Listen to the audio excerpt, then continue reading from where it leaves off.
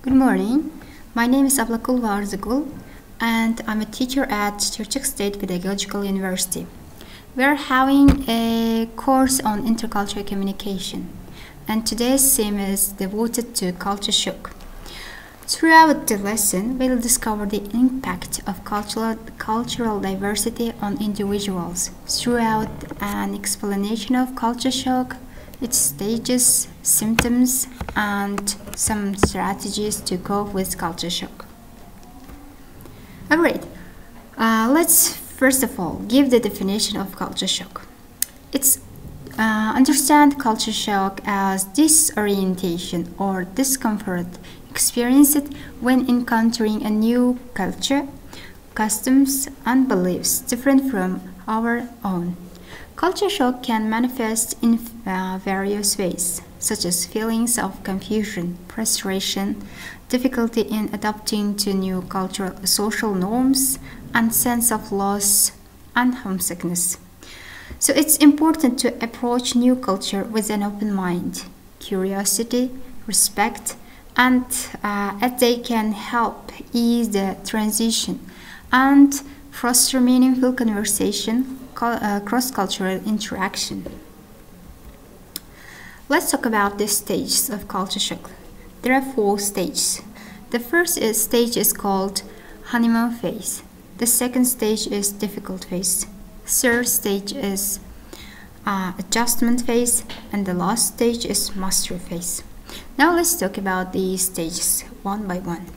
The first stage is after the initial excitement of being in a new culture. Many people experience a period of euphoria known as honeymoon phase.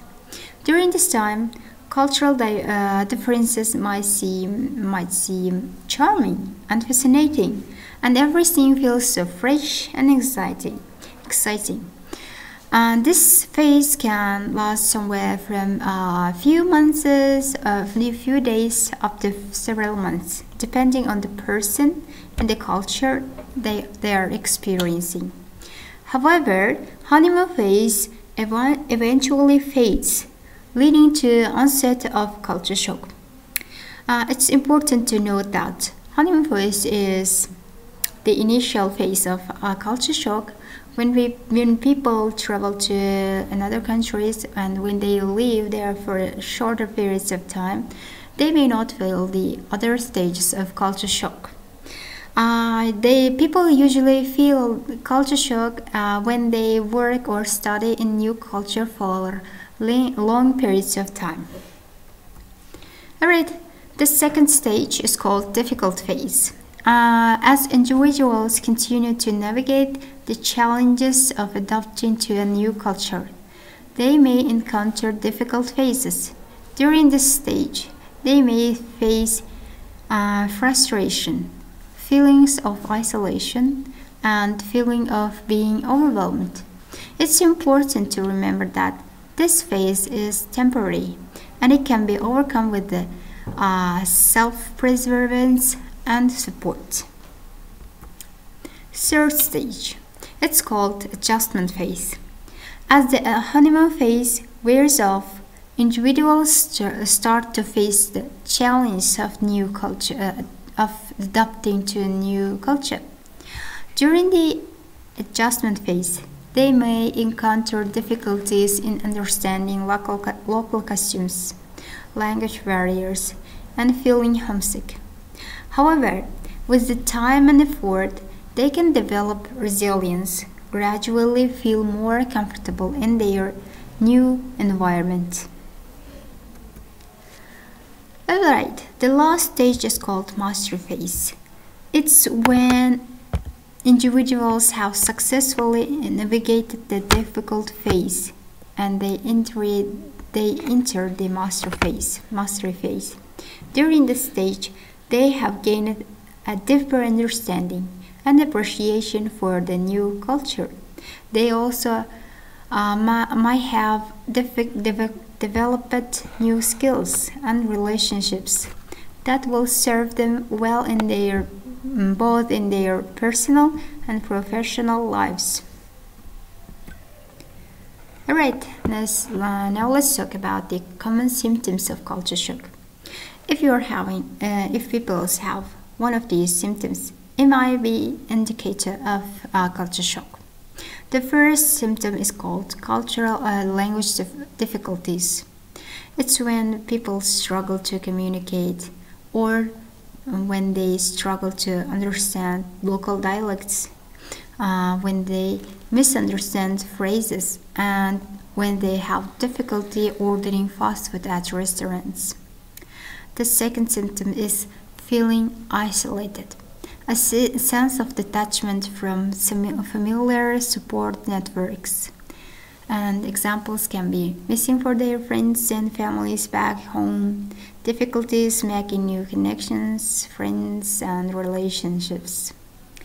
Third symptom is called frustration and irritability, experiencing impatience and annoyance due to cultural differences.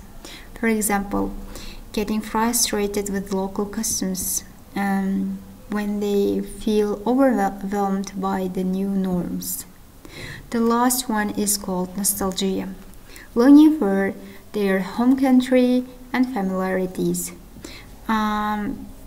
It can be example for when people yearn for their favorite foods, when they miss familiar holidays and celebrations. And it's important to note that they may also feel physical symptoms too, such as loss of appetite and this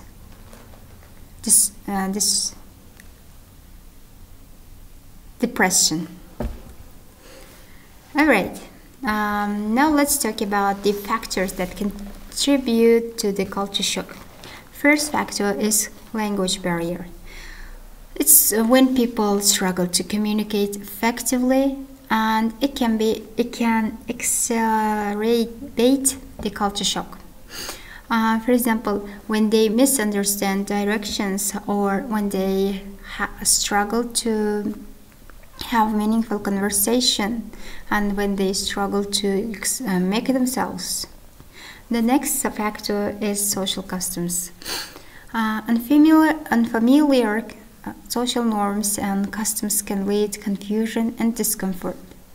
For example, not knowing proper greetings or unfamiliarity with local etiquette.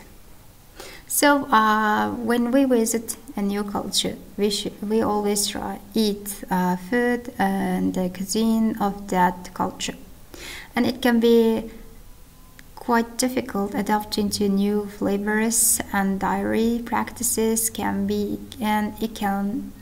challenging. For example, when they try unfamiliar dishes, when they adjust to different meal times. Alright, now let's talk about the benefits of overcoming culture shock. So first benefit is cultural exchange. People engage in conversation with the people from different cultures, and it can develop their cross-cultural competence. And when they share traditions and customs, it can help they broaden their mind. The next benefit is personal growth. Overcoming challenges, adapting to new culture and to new environments, it helps people to acquire resilience and adaptability. And when they gain a better understanding of their own values and beliefs, they obtains a deeper sense of self. The last benefit of culture shock, of overcoming the culture shock, is global opportunities. It can unlock the new career prospects when they build connections with professionals from different countries, and when they get access to international job opportunities. And it can help to expand professional networks as they participate in global projects. So, today we learned about the culture shock, Culture shock challenges our perception